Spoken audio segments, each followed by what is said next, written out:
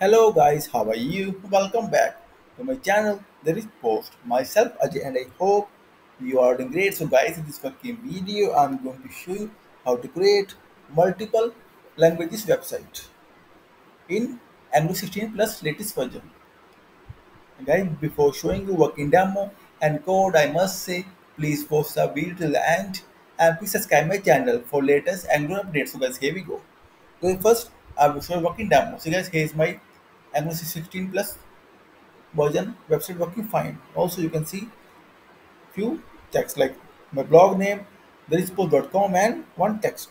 Hello world. I refresh it and you can see hello world.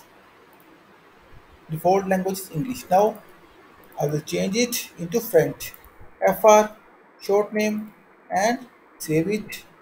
I will check guys. See hello world changes to French language.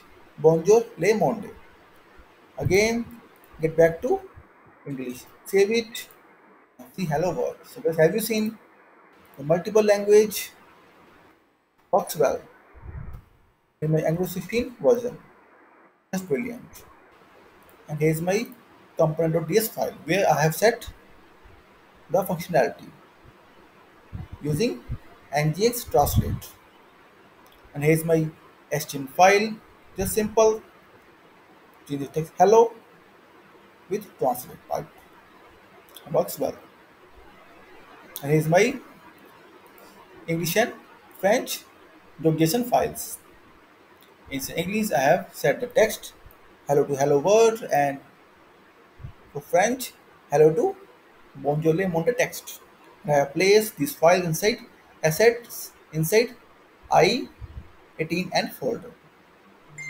And guys, like always, I will share the complete code snippet link inside this video description. And if you will have any kind of query, suggestion or requirement, then feel free to comment on this video. Also, please contact me via my blog. I will share all the details inside this video description, guys. And then I must say thank you for watching this video. Thank you. Have a nice day. Take care. Bye bye. And in the end, I will share the code snippet link inside this video description. Thanks.